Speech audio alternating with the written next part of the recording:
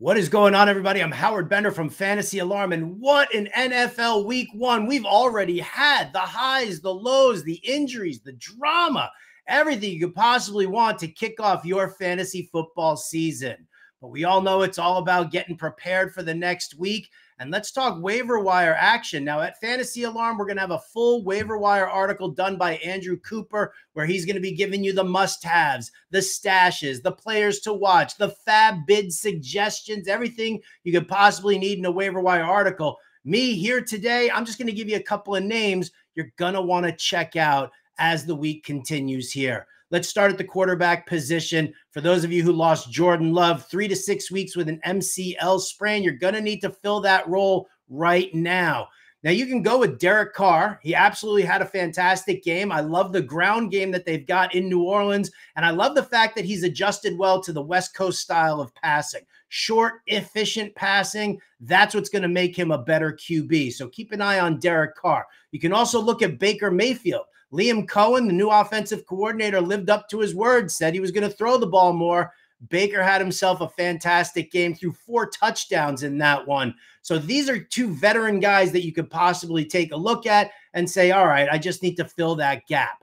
You can also look at Justin Fields for the Pittsburgh Steelers, because everybody loves a rushing quarterback. Everybody loves that upside. And Justin Fields showed you just that. You have to take the good and the bad with the first game, because he really wasn't prepared to play. It was all about Russell Wilson, but this late calf injury definitely put a crimp in that, and Justin Fields got thrown into the fire. But the Steelers won, and that might give Justin Fields an extra look moving forward. At the running back position, you can fish for Alexander Mattison all you want. We know who he is. We've watched him for years. He had a 31-yard touchdown reception on a broken play. Well, come on.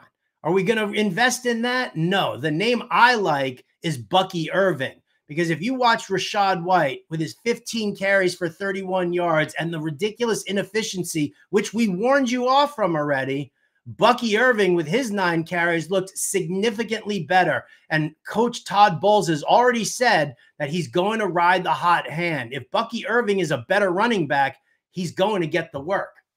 At the wide receiver position, I kind of like Alec Pierce. I grabbed him in a bunch of best ball drafts earlier on. The Colts wide receiver is kind of splitting the workload with Adonai Mitchell. We know that Josh Downs, even when he comes back, he's going to be working out of the slot.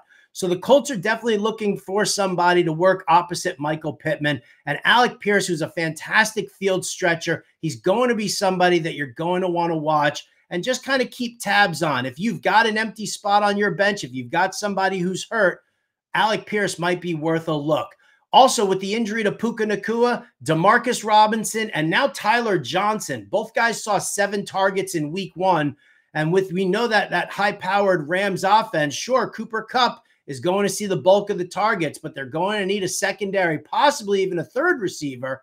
And Tyler Johnson and Demarcus Robinson both fill that job. And then for those of you in shallow leagues, 10-teamers, keep an eye on Brandin Cooks of the Cowboys. CeeDee Lamb is an absolute stud. He's going to dominate the work, but they're really looking for a number 2 wide receiver to step up and give Dak Prescott another look, especially with Jake Ferguson possibly out for a couple of weeks.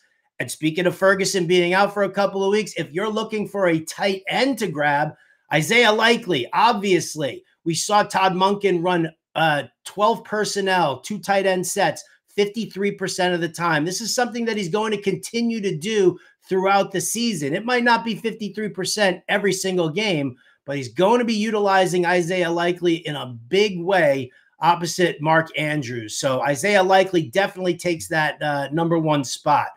Can take a look at in deeper leagues, maybe Juwan Johnson or Foster Moreau. They seem to be splitting the work in New Orleans 50-50. Do yourself a favor, check out the waiver wire article over at fantasyalarm.com. That's coming out on Tuesday. Andrew Cooper is going to take you through the rest of your waivers. I'm Howard Bender from Fantasy Alarm. We'll catch you next time.